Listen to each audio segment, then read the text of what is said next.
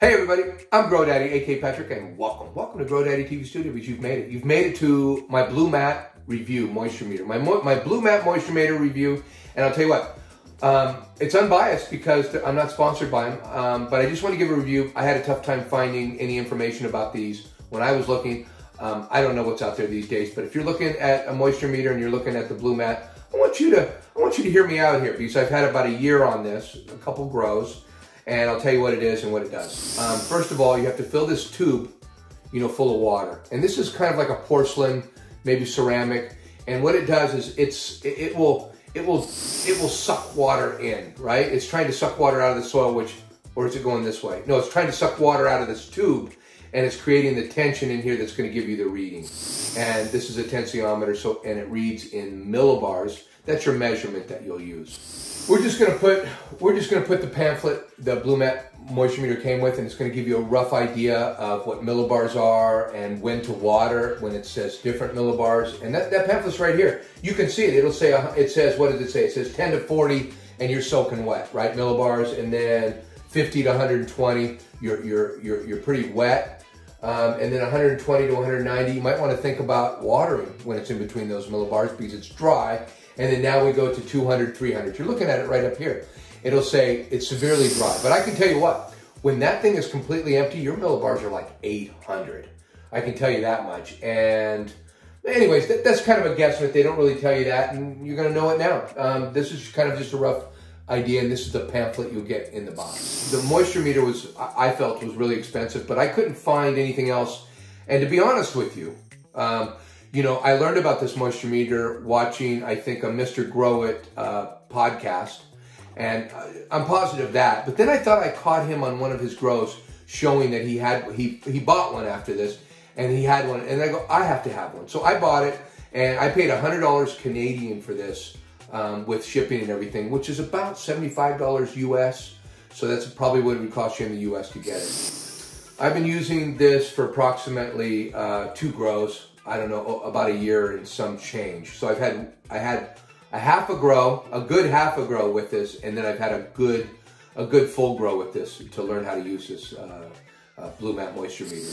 When my Blumat arrived, I was really, really surprised for a couple different reasons. One, look how big this thing is. This thing is huge. See how big it is? It's just huge. So when it arrived, I first looked at it and go, okay, what am I going to do with this thing? How's it going to go into a plant and leave a big pot and not leave a big old hole so I can dip? And I go, no, that's probably not what it's about. It's not like one of these. This is what Miss GrowDaddy uses, on houseplants. And this is something you dip into, and you get a rough estimate of, the moisture you have in the soil. This would be much more accurate of a measurement, and something you want when you're growing, these medical plants, is you're going to want a better measurement. And so I immediately go, what am I going to do? And then I immediately found out this is meant to go in a pot and stay there for the entire grow. And I'm going to have to order 3 more. And I did, to have 1 for each plant, because I had 4 plants. So I ordered 4 more. So I'm into it for $400 now. Thank you, Mr. Grow It, because I think this is, I heard it on his podcast, they were talking about these, and I said, hey, if they're talking about them, I'm going to get one. And I even think Mr. Grow It got one, and I think I had to have it. So anyway, so I ended up with 4 of them, and I'm using them, and so far I just love it. And I guess the big question is it helping in my grow? And I would have to say a moisture meter that is accurate would help anybody in their grow. I have found such transparency, in the moisture, knowing what moisture is in my pot and being able to water differently. Now, I don't suggest using one of these for anything less than a 7-gallon pot or 7-gallon medium. It's just so big. I mean, you put it in a pot, this is going to take up half the pot. Look how big it is. And not to mention the smaller pots, like a 5 or 3 gallon that you might be growing in. Well, those are going to dry out fairly quickly. They're going to water, you're going to dry them out. You're not going to want to keep moisture. You're going to want to do dry back on those smaller pots.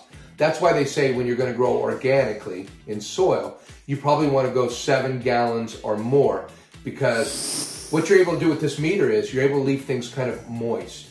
So your organic inputs are going to be able to get broken down easier, because your those microbes are going to be alive. They're not going to be in dormant state when the soil's dry, like if you're doing dry back, all those microbes and stuff, they'll get dormant and they'll kind of stop working. If you keep the soil moist, you're going to have, those things are going to be alive. They're going to be munching down and breaking down all your amendments. And just hopefully, like they did in my grow, they're going to give me a lot of growth, a lot faster growth and a lot better growth. So this has just been awesome. I love it. I also want to talk about some things that this has helped me with in the grow. One is, when I get fungus gnats, you know, the best way that I have learned to get rid of fungus gnats is by doing dryback or drying out the soil. But in the past, I've done that, and I think I've created, you know, doing dryback, I've created too much stress on my plants and maybe gotten some Hermie-ing out of it. And what this has enabled me to do is do a dryback, but not take it completely dry, take it to like 25% moisture content in the soil, and still do a dryback and get rid of my gnats and tame them down and get rid of them and still not stress up my girls too much. Maybe create a little bit of stress, but not the kind of stress I was doing before without a moisture meter. But I was in 5-gallon bags and I was picking them up and going, okay, it's light enough to water. Or waiting until they you know, go over a little bit. That's not the way to water. It's just not. You'll end up with Hermie plants and all kinds of stressed out plants. Don't water that way if you're going to do dryback.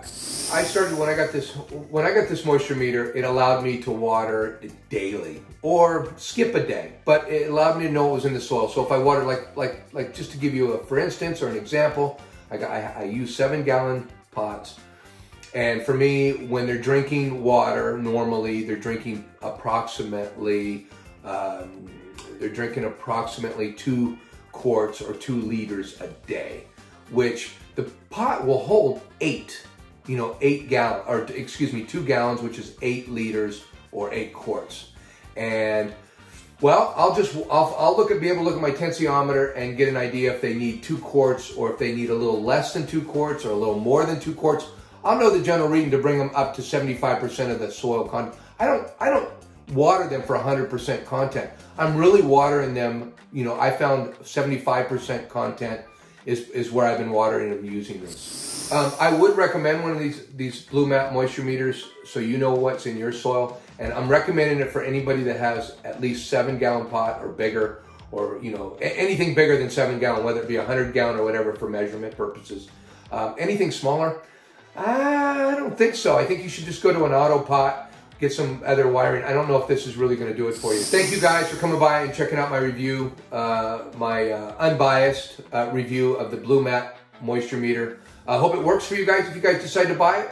And if you guys decide not to buy it, I hope you guys found one that works good in your grow and whatever you guys do. But just to kind of give you guys a clue what's going on here, I hope we did it today. Love you guys.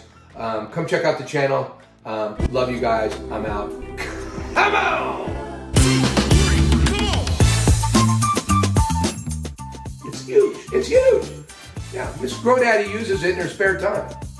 Yeah, this thing's huge. It barely fits up my... This thing's so big. This thing's so big.